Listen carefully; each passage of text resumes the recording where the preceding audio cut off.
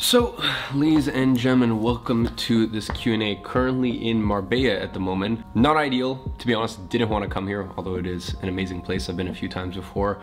But just finished up with a 3-week trip in Dubai. And unfortunately, UAE is still on UK red list. So, rather than being thrown into a quarantine hotel for 10 days, I decided to come here for 11 and circumvent that whole ordeal. So yeah, I'll be out here for a bit, spending 5 days just kind of taking a bit of time off before another crazy 2 months ahead, and then the rest of the 5 days getting back to work. So today, I thought I would record a quick Q&A for you guys. Bear in mind, I may not be the most peppy today. I just wrapped up a long fast, so ate about an hour ago, feeling a little tired, but I need to record this today because I've been so busy recently, have not been recording many videos, and Tristan is just, poor guy in London, just twiddling his thumbs, begging for some content to be thrown his way so he can edit them up. So on that note, let's get into it. Now the first question, and I think this is a dig, but nonetheless I thought I'd answer it. Do you feel embarrassed by the amount of things you buy and your hedonism? Now, let's kind of break that down into a few things. In terms of feel embarrassed by my hedonism, I think for sure at some points in my life I am hedonistic. I wouldn't say I'm so much hedonistic, because basically what hedonism means is it's kind of like a philosophy or a way of life where you're basically just trying to like maximize pleasure, right? And I don't really think I live like that. You know, if I wanted to live like that, honestly, I've made more than enough money, like seriously, more than enough money. I could retire with an 8-figure investment portfolio and I could basically just live the rest of my life as a hedonist. So I don't think I prescribe to that nature, but then the other part of it, do you feel embarrassed by the amount of things that you buy? I definitely would not call myself a minimalist, but I also would say in knowing the amount of money that I make, I would say I'm pretty, I'd say that I do pretty well in terms of not buying myself stuff. To be honest, if I'm ever in a shopping mood, most of the time I buy stuff for my mom, because I'll be honest, I just don't really get pleasure in buying myself stuff anymore.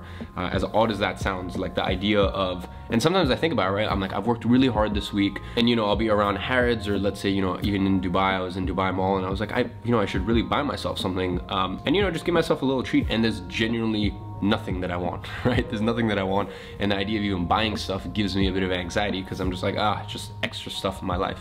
So I know that a lot of you guys probably see some of the stuff that I buy, and you know, even some of the questions that I have here, you know, one's about fashion. I'll touch a little bit about kind of what my wardrobe looks like, and I know it might come off that I buy a lot of stuff, but honestly, as I said, I'd say I'm pretty tame with that stuff. And you know, even my friends were shocked, because they're like, oh, what moving company are you going to use when I leave London in 6 weeks? Like, I'm literally leaving London, right, forever. Like, have no storage unit, like that's it. Like, I have nothing, no ties left to London. And I'm like, I'm not using a storage company. I'm just gonna move everything over, and I'm gonna try to do it in 5 suitcases. And if I can't do it in 5 suitcases, then it won't come with me. So for that reason, I definitely wouldn't call myself a minimalist, because a minimalist would just bring 1 suitcase. But I would say that I don't really have much attachment to things. And most of the time when I buy stuff, usually, like as I said, if I buy stuff, a lot of times what I'll do as well is I'll buy multiple colors of things that I think I'm gonna like, and I get it, and then whatever I don't like, I just give to my friends.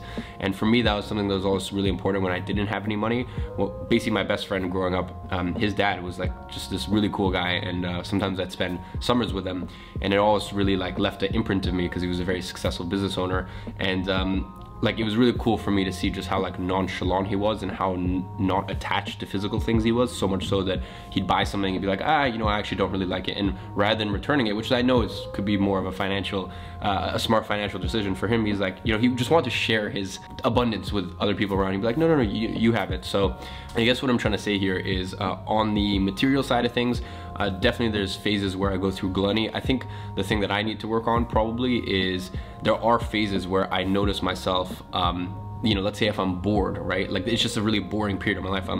That's usually the times when it pops up, where I'm like, oh, maybe I should just go buy myself something and just, you know, reward myself. I've been working really hard recently. And, you know, it's really important to watch those thoughts, because yes, for me, I do have the financial excuse of, you know, I made a good amount of money this month, etc., etc., but still, you should never do something just because you're bored. I think in terms of hedonism, you know, like living your life just for pleasure, I mean, my favorite thing, and we'll get onto this in just a second, like, you know, I go through extended periods of monk mode where I have no sugar, no caffeine, no alcohol. You know, I'm getting 9 hours of sleep a night. I'm not socializing with anyone. to me, that's not really that's not really a hedonistic lifestyle. So I'm definitely not someone who prescribes the ideology of hedonism, but definitely I am someone who suffers sometimes with gluttony, which is a sin, you know, just like excess, you know, and I always have to reel it back in.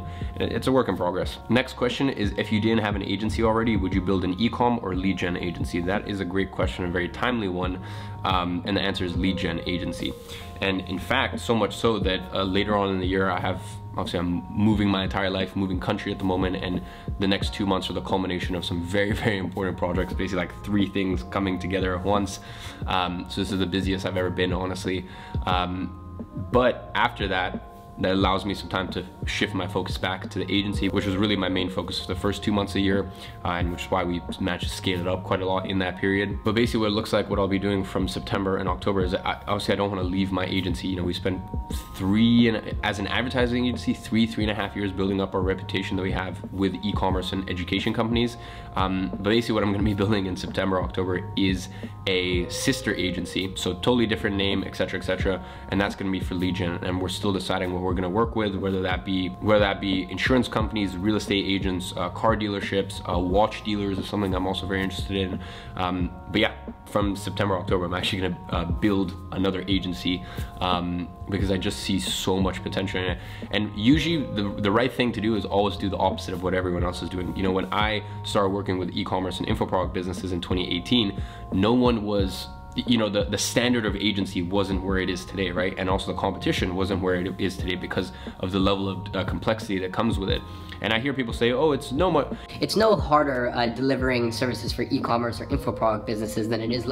No, shut up. Like, shut up. That is that's such a load of crap. You know, I was literally talking with one of my other buddies the other day who made the transition from e-commerce business to local lead gen. He's like, yeah, very easily I can manage 50 clients a month, like without even thinking about it. And if you had 50 e-commerce clients, education companies, it's doable, right? We've managed to get up to 20 at our agency, even close to 25, but of course there's more complexity than there is with local lead gen. And each client, although it falls under the bracket of e-commerce or education companies, each client is different. That's the thing with e-commerce and education. And by the way, that's not to bash it. Who knows, I might start this lead gen agency and I might hate it, and I might just, you know, keep going down the track that we have with the education and info product business, especially because next year my plan is to start taking equity with clients that we work with, and in some instances actually putting my own money forward and injecting my capital into the business as well. So yeah, that's not to bash on one. It's just like I think it's just, you know, over the last year, like I've just seen so many people like give such a bad rep to local biz clients, and I think the thing is you just need to pick the right ones, right? Like, I'll be honest, it's doable, but working with you know, local restaurants, it just sucks, right? So it depends on what local clients or what lead gen clients you're working with, right? That's really where the distinction is. It's not a matter of online is better than local biz or this. Like, guys, they all have their positives and their negatives. So that's all really just to say that if I was starting right now and I had nothing, I would actually go for local lead gen. So much so that, you know, I'm going to be starting another agency in September, October to test out that method and to trial out that model. And the other benefit is with that is with you know, a lead gen agency, I can actually hire a salesperson, which is the one thing I've never been willing to let go of at my agency because of the complexity of our deals.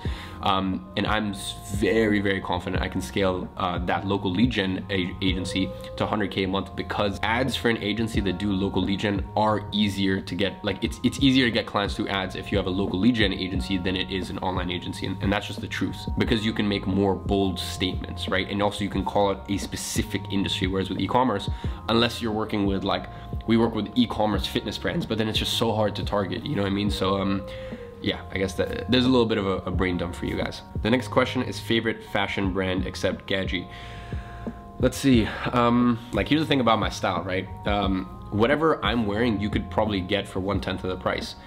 And like, I'll explain, like, right, this shirt is a $400, like $400, $450 Bottega shirt, right? So this is from Bottega Veneta, like, you know, but it's just a black shirt and it doesn't say Bottega anywhere, right? Like, I'm not the type of person to wear brands, right? And even things like these pants, and I'm wearing these like really cool, like funky flared pants.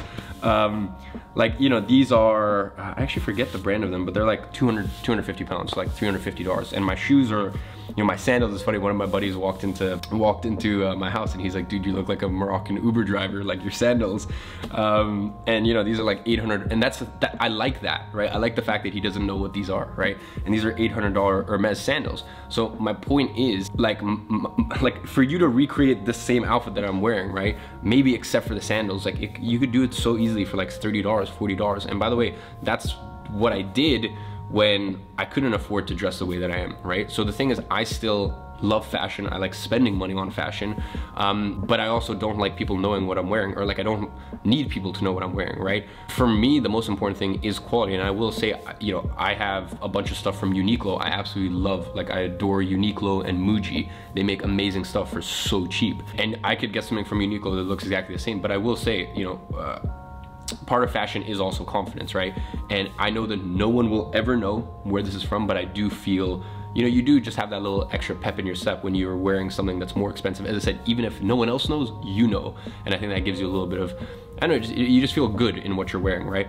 So in terms of my favorite fashion brands outside of Gadzhi, because as I said, here's the thing, like even if you, and you guys will see when the Principal collection launches, you put up a $450 Bottega shirt, or you know, like even a $450, well, I guess there's slightly different materials, you know, like you put up a $450 Loro Piana, like a nice linen blend shirt, compared to Gadzhi, like I'll take Gadzhi any day, like honestly, right? And that's why this Principal collection has been pushed back for 4 months now. Like we're delayed for 4 months because I'm not gonna release it until it's perfect, right? And the thing is, I'm not comparing it to like, I'm like, let alone not comparing it to people who have like their own online brands. I'm not even comparing it to Uniqlo or Muji, or I'm not even comparing it to like, let's say mid-tier brands. Like I'm comparing it to Bottega, to Laura, to Zegna, right? And yeah, that's pretty much why it's been delayed so much. So I guess kind of on your question of what are my favorite brands, if I look in my wardrobe, I'd say there's a little bit of Loro, but I think a lot of their stuff is overpriced and it just, I don't know, it just looks a little too old man-y for me.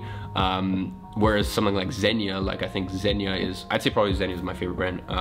Like their stuff is obviously incredible quality, chic, but then it's also like someone of my age can wear it and just still look fly, whereas I think Laura sometimes it's like, at my age, it's a little hard to pull off. Bottega, another one, and then I'm thinking like, and then there's so many others. As I said, it also depends on like my favorite brand. If I'm wearing like trousers, if it's linen specifically, like I have a favorite brand for all of these. But then I'm thinking like in terms of another brand that actually, I'd say another brand that is like kind of worth, like kind of, because as I said, like most of the stuff I wear, you could just buy a Uniqlo, and I recommend you do buy a Uniqlo, you know, and to this day, there's still stuff that like is just so good at some of these cheap brands that I don't look elsewhere. Like for example, I always wear the Uniqlo gilets. Like I think they're so perfect. Like they go with everything. And oh, the Uniqlo turtlenecks, incredible. Oh, and the other place, the other thing I recommend is a lot of my stuff. Oh, and another one of my favorite brands, especially for a lot of their sweaters, is Zadig and Voltaire. Absolutely love their stuff. But another thing that you can do is always go to secondhand stores, right? I have a lot of stuff in my wardrobe, and some of my favorite pieces are secondhand store stuff that I then take to my tailor, and it just looks, you look like $1 million, honestly. So yeah, that's pretty much that. But a brand that I would say is like very like, I know, a little different, or not something that you could necessarily get from, you know, Uniqlo, is Rude. I absolutely love Rude, especially their hoodies. I think the Rude hoodies are like, in terms of fit and everything, like they're just my favorite. And then yeah, that's pretty much about it. And then if there's anything specifically that I'm looking for, so like for example, these, I've been looking for like some flared sort of like wide pants for a while. I just went on Mr. Porter. So I don't know if you have Mr. Porter available to you, but in the UK, it's like, it's amazing. There's so many different cool brands, and like the overall style is like kind of the direction that I go in. So yeah. Next question is, what was the most exhilarating thing that you've done in the past year? Why, how, or where? Great question. I'd say definitely running, well, in the last year, boxing. Like this time last summer, I was boxing. And once again, I guess that kind of relates back to that whole, you know, hedonism point. Like I put myself in really unpleasurable situations, you know, getting punched in the face for, I think my final fight was 10 rounds is not fun. And especially because I had never boxed before that. Like I was not good. Like I'm good at many things. I usually get good at things quicker than most people because of constantly putting myself in those interesting situations. But yeah, boxing, I can honestly say I was not very good at. So yeah, maybe that, like a year ago, you know, literally going to Manchester and you know, getting trained by a professional boxer for 6 weeks, maybe that, or running a marathon with 14 days training. I'd say probably that was like, so that was just crazy for me. So I'd say maybe that, or the other thing is probably like the last round of monk mode I did for like 2.5 months. Like, there's something about monk mode, like when you're like, I know it doesn't sound fun, right? And everyone can build out their own monk mode. You know, for me, monk mode is no alcohol. For me, monk mode is no alcohol, no caffeine, no sugar. So I guess in that I do strict keto diet. Well, actually I do strict carnivore plus, I do carnivore plus avocado. What else is in there? 20 minutes. Well, I've done them before with 20 hours, and I've done times with 1 hour a day of meditation. So 20 minutes a day of meditation, and then also 45 minutes a day of exercise. And that includes, basically that's every single day. And yeah, because I've done monk mode periods many times, I add stuff sometimes, I remove it sometimes. But like that, I especially found the one I did in January and Feb, like that was, I just felt so, I felt probably the best I've ever felt in my entire life.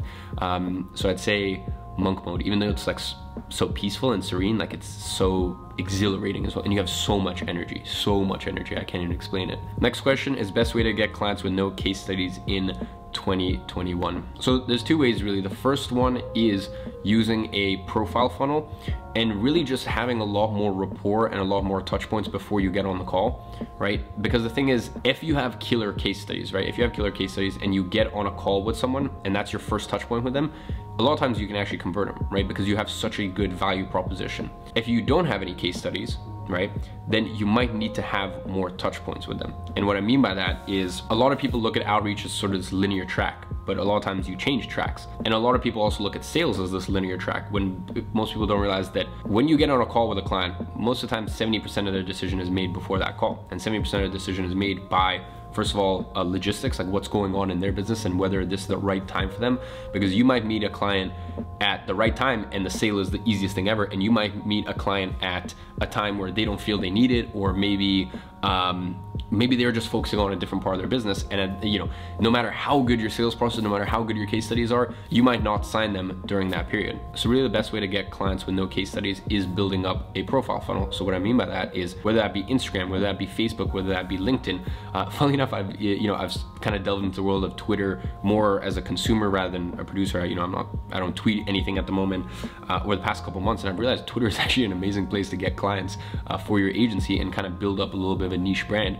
So it doesn't matter what platform it is, but building up a niche personal brand in there, and then posting content that invokes responses and invokes and is a conversation starter with your potential clients, that is a profile funnel, right? And especially if you have no case studies, that can be extremely powerful, because that can do a lot of the heavy lifting, and that can build up a lot of rapport where they don't actually need to even see case studies, or regardless of the fact that you don't have case studies, they still feel comfortable moving forward with you. So that's number one. Number two, the other thing that you can do is you can do paid trials / discounted trials, right? So when you're selling a client, I never do free trials, they don't work, right? But what you can do is you can make a guarantee, right? Because the thing is, it's almost the same thing, right? You can say, hey, I guarantee this result, and if I don't get it for you, I'll refund your service fee. But really the powerful thing there is you're still receiving the money, but yet you have literally like just absolutely nuked any of their potential concerns, right? Or any of their objections, because there's no risk, right? You've literally told them, hey, I'm going to guarantee you this good result, right? And it also needs to be something that's realistic for you. And if I don't get it, you don't pay, right? But they still pay up front, right? Because, so as I said, you have that big blessing of experiencing what it's like to actually sign a client and receive payment from them and work with them on a paid term. And on their side, it's great because they, like, what sort of objections could they have, because you've guaranteed a good result for them. So really those are the two methods, and in fact you can even marry those two methods up together, and that's the best way to go about things if you don't have a case study in 2021. Next question is, how do you smoke cigars and still biohack / detox? Well, I was gonna say, if you've noticed, I doubt anyone's noticed. I smoked a cigar during my birthday week, early of January, and then from then on I didn't smoke for 4 months because I was in monk mode during that time. So it basically May, June, and we just come up to, yeah, actually we're coming up to July. Basically it's only the 2 months I've been smoking. I think it's just because, you know, when I do smoke, I post all my stories and stuff like that, or I'll post, you know, whatever box, or I'll post, you know, whatever cigars. I think maybe people think that I smoke like all the time. It's pretty much like everything, right? It's like alcohol. Like I usually 8 months a year I don't drink alcohol, right? And then 4 months a year I do drink alcohol. And usually during the times when I'm not doing monk mode, I'd say out of all the things I like the most, it's probably cigars, even more so than drinking. But in the times when I'm not doing monk mode, which is, you know, probably only 30% of the year, in those times, I do like to drink, right? I like to have either a glass or share a bottle with people at dinner. And as I said, I you know, for me, it's just, I'm very, and for some people they need balance in this and that. For me, I'm a very extreme person, right? So I like to be extreme monk mode, or if I'm enjoying myself, then I enjoy myself. And enjoying myself doesn't mean that, you know, I'm just, that's all I'm doing, right? Because as I said, funny enough, the past 2 months have been the most busy of my life, and yet I stopped doing monk mode 2 months ago, and the next 2 months are the most important of my life, and I'm actually about to do monk mode again now for a 6 to 8 week push. So even when I'm not doing monk mode, I can still function, but definitely not at the same level as when I'm doing monk mode. But because I'd done it so intensely the first sort of quarter onwards of the year, I just felt as though I needed some time to enjoy myself, have a glass of red wine here and there, enjoy my cigars, and that's that. But really, to answer your question, when you're doing cigars, you can still buy it, right? It's like, it's same thing. Also, it depends how many times a week are you doing it, right? Like if you're drinking a glass of red wine every single night, obviously that's not very good. But like, let's say even year round, you could do keto, like you could be like very strict with your routine, and then Friday and Saturday, that's your day off. So if you want to drink on Friday, Saturday, you can do that, or like Friday night, right? So like Friday night and all of Saturday, or let's say Friday night to Saturday night, that 24-hour window. In that time, then you can enjoy a cigar, or you can enjoy sort of, you know, maybe for me, non-keto foods. So yeah, it also depends, right? So you can definitely still enjoy cigars and be in excellent, like world-class shape, right? And that's one of the things I noticed as well with, because here's the thing, like Michael Jordan and all these top performers, like they would never during the season drink, right? Like that would never happen, yet they would smoke cigars a lot. Like Michael Jordan, even while playing, he would smoke cigars.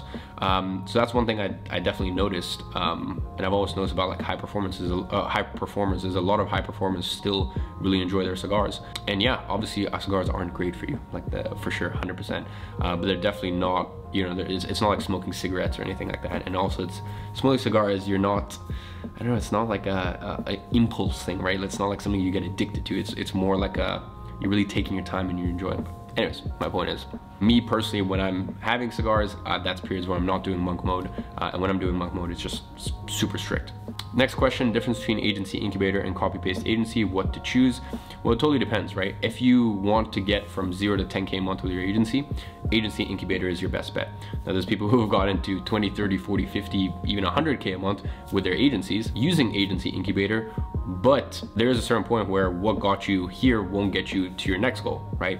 And that's really where copy-paste agency comes in play, and that's really where, and not only having all the content in the program itself, plus, you know, 12 hours of a live sales footage inside of the vault, where it's not only sales footage, it's live demo call, sales call, onboarding call, and then even Danny doing a breakdown of how we got those clients results and literally showing like over-the-shoulder walkthrough. So it's those things plus the ridiculous community, plus the fact that because we get so many demos at the agency, I actually give clients to CPA students, and I actually give referrals to CPA students. And you know, not only that, especially the fact that we talk every Wednesday, right? There's like no time limit, so it's literally unmuted, you and I talk. It's in a group setting, but as I said, it's like we're talking, like it's literally as if we're like having, it's literally as if we're on Zoom and we're chatting one-on-one, and you know, you get unmuted and you can chat with me for you know, however long you want. Same thing with the calls on Sunday with Danny. So you know, of course, copy-paste agency is substantially more expensive than agency incubator is. It just depends where you are in that journey. Now, you also may be at, you know, 3 or 4K a month, and you're just like, I want the highest level of service, and then you come to copy-paste agency. So it totally depends. The only thing that we really don't accept a copy-paste agency is if you're new to the agency game, because at that point we'll tell you honestly that it makes sense probably for you to go inside of agency incubator, grow your agency, and then from there evolve into CPA. But really, if you want to find out more, my best recommendation is, I think 2 or 3 videos ago, I uploaded a video called What is Copy-Paste Agency, and I show you everything fully. And then after that, just go to GrowYourAgency.com/enroll-now, and that's the agency incubator sales page, and you can see a demo, a 20-minute demo on there too. So you can kind of get a feel for what the difference is between the 2 programs. Next and final question, and this is one that I got a lot, and that is, why Dubai? So I think as a lot of you guys know at this point, I am actually leaving the UK for good. You know, obviously I'll still spend some time per year there. In the first year, probably not, but after the first year, you know, maybe I'll spend 2 or 3 months, maybe a month of the year there. And a lot of people are asking first of all, why am I leaving and why Dubai specifically. Now, I'll make a full video when I have moved. So actually I'm about to sign the lease on my place. So I'll have the lease August 1st, but I actually won't be moving to Dubai really until September. So the place will actually sit empty for the first month. But as I said, in general, I don't like to talk about things until they're fully done. So I think when I'm actually physically in Dubai and I've made the move, I'll make a full video explaining why, because it is like, I try not to think about it too much, because it makes me really sad. Like, I've been living in London 17 years. Like, I love that place so much. Like, I think I'm very like protective over London, and I'm like genuinely the biggest London fanboy ever, because I don't know, like moving from Dagestan, where I'm from, like, you know, I'll get Tristan to like throw up some footage of like what it actually looks like where I'm from, because like most people don't understand that. Like, growing up, like, I had no toilet, like and bear in mind, this is also the first 4 years of my life. It's not like I really grew up like this, but like, just to give you an understanding of where I'm actually from, like, there's no toilet. You know, I grew up in my grandma's house. You know, you leave the house, you take a right, you go maybe 20 meters down, past the chickens, past the cows, like all the vegetation, and you go and you squat and you do your thing, right? In a hole, right? So to go from that, and to go from 9 black and white channels to 999 color channels, to, you know, being in London, to like being around all this wealth, and like, you know, as well, for me, I had such a weird childhood, and I've talked about this before. I don't know if you haven't heard about it, maybe just go see one of the longer videos I've done. Like, I had such an interesting childhood where, through some wizardry for my mom, and, you know, my mom and my stepdad's marriage, which was a very weird thing. You know, basically I didn't really have a relationship with my stepdad. I never saw him, but the benefit for, you know, my mom and I was I actually went to private school, right? So like, going to private school paid for by my stepdad, but then him not giving us any money. Like, it was just this whole weird thing where, as I said, I grew up going to private school, and I'd say probably around until the age that I was like 8 or 10, like, things weren't super bad. You know, we weren't like we didn't live super lavish, but things weren't super bad. But by the time that I was 12, like, you know, we had been like fully cut off, and you know, my mom hadn't been working for like 10 years at that point. And you know, for the next 5 years, between like 2012 and 2017, like, things were really rough. And you know, part of the reason that we were able to make it through it was, you know, my mom and I were on government benefits at some point, which is the same thing as like welfare in America. So I directly benefited from taxpayer money, and my mom actually was the front receptionist for, I think she worked there for like a year at the NHS, the one in like Chelsea and Westminster. So yeah, she was working minimum wage at the NHS, which, for those of you guys that don't know, the NHS is like the government, like the free government healthcare in the UK. So I've always been super protective over the UK, of the NHS, of like just the country in general. Like, I've always had so much respect.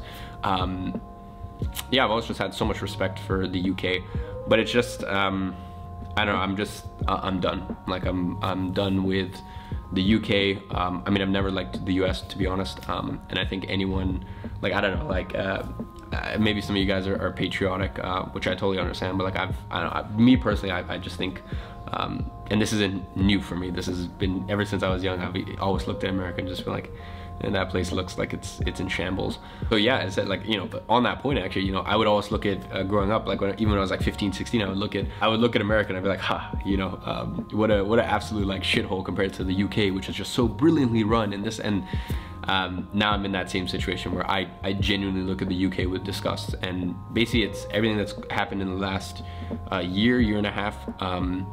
I cannot stand by the UK's actions. I can't stand by the US's actions. I just think they're all evil, and they are all evil. And then furthermore, you know, I was always, up until the last year, I was always such a proud taxpayer, and I'm still a very heavy taxpayer, just not a proud one anymore, because, you know, let's say, even for example, Dubai, right?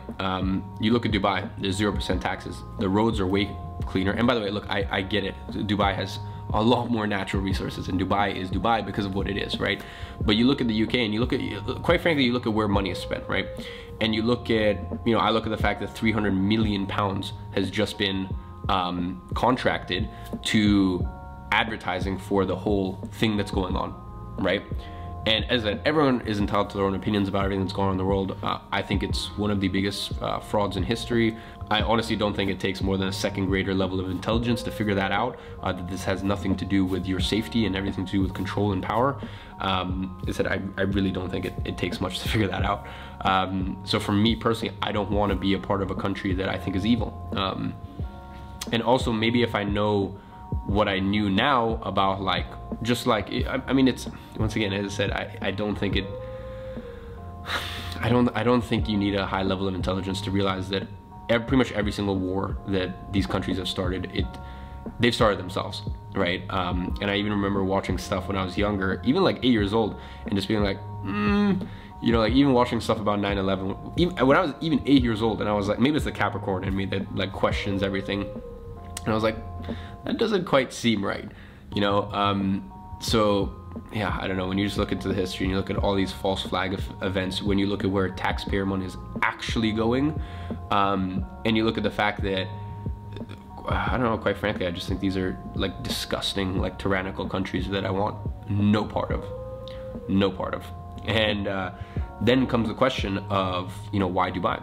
And Dubai and UAE, for me personally, I want it to be a part of a country that I think is going in the right direction. And wow, like I mean, here's the thing, I hadn't been to Dubai in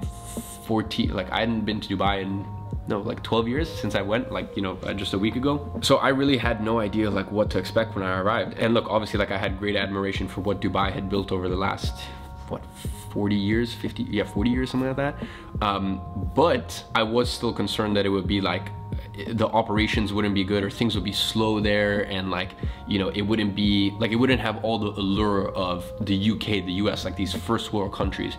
And honestly, and this hurts to say, because as I said, I've always been such a, like, London is like, will always be a part of me, right? And the only passport that I hold at the moment is a British passport, right?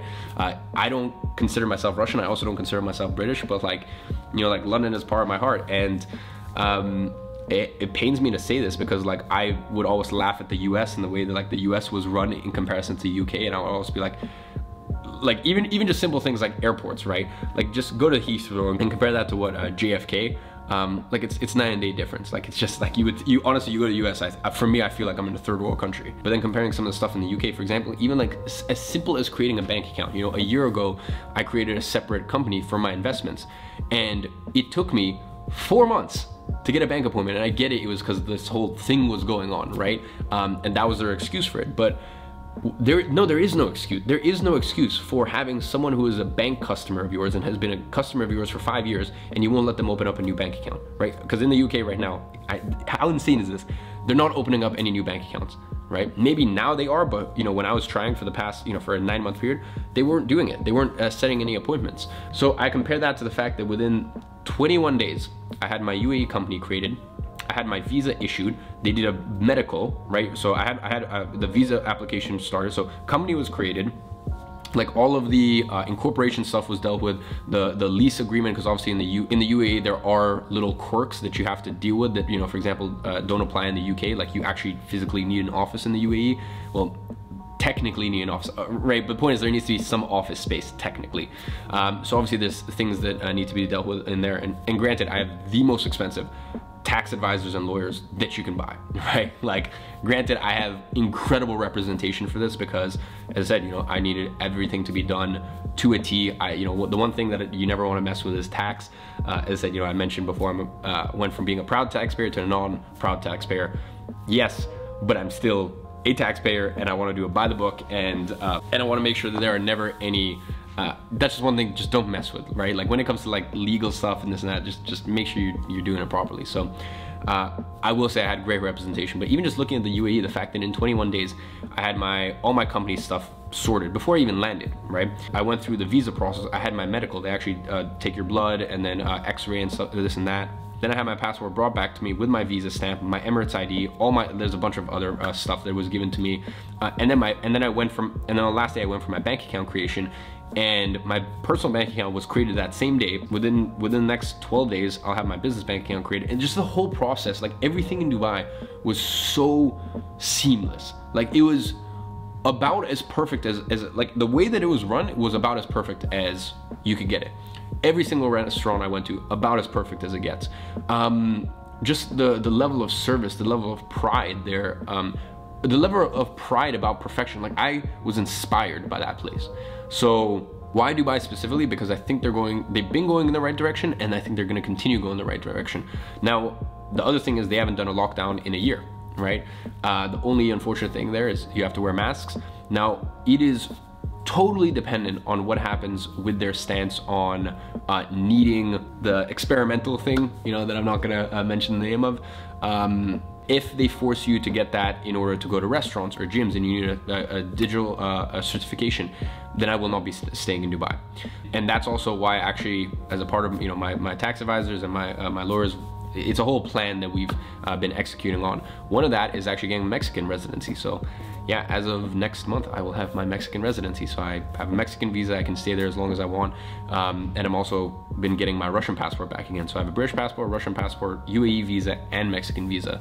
And where I end up with, where I end up will be 100% dependent on the way that they deal with this whole situation. Because as I said, I am not willing to live in a country that is tyrannical. I'm not willing to live in a country that doesn't care about its citizens. I'm not willing to live in a country that wants to extort its citizens.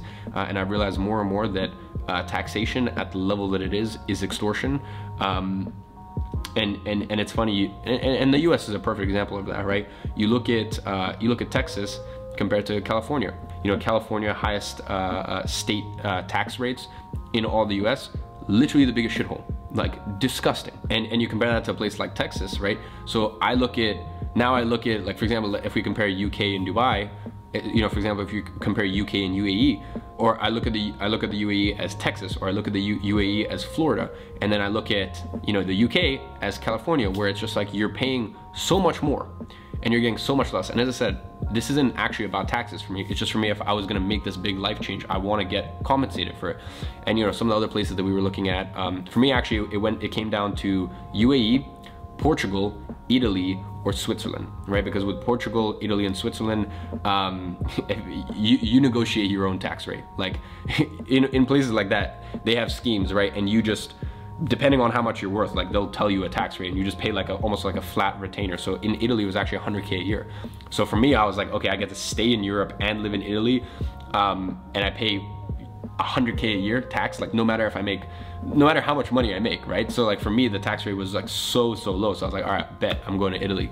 And I thought about it a bit more, and I'm like, I don't know, like I think Italy is an incredible place, but as I said, the idea of where Dubai is and where it's going, or UAE I should say, it excites me, and I want to be a part of it. And definitely there's things that I don't like, and definitely Dubai is like the last place on earth I ever imagined myself living. Yeah, like you know, in London, like I live in Knightsbridge, you know, I don't have a car because I would like to walk everywhere, and I like culture, and I like beautiful buildings. And you know, Dubai of course has some beautiful buildings, but not like the way that I like them, right? So I'm definitely a European kind of person. But as I said, you know, Dubai, it excites me. I think it's going in the right direction. But as I said, if I feel it's not going in the right direction, and if I feel as though I don't align with where it's going, then as I said, I'm gonna move. And probably if that happens, I'll end up moving to Mexico. Because also, once again, as a country, I don't think they're going in I don't think they're, you know, innovative in the same way that UAE is. You know, I don't think they're like the country to look for, you know, the country to look at as like wow, they're doing something incredible. But what I love about Mexico is there's a lot of liberty there, right? And they respect people's liberty, and they respect people's freedoms. And you know, Mexico is not tyrannical in the same way the US or the UK is.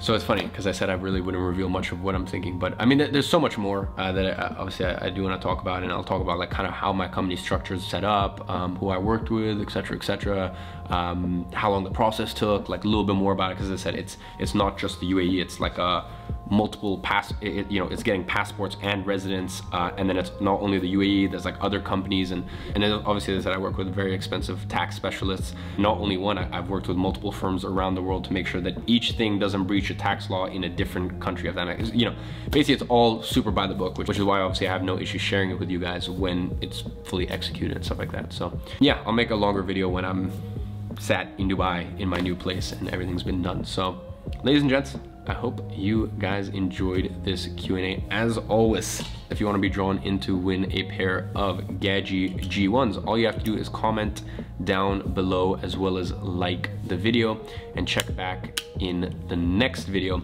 and the winner will be one of the pinned comments down below. And as always, you can check the pinned comment down below this video to see if you've won. This looks like it's been a very long video, so I hope you guys enjoyed this off the cuff Q&A, and I will catch you guys next time. Look, if you enjoyed that video, I went ahead and picked out another special video that I know you're gonna find immensely valuable. You can find it right there. I know you're gonna love it, and I'll see you in the next one.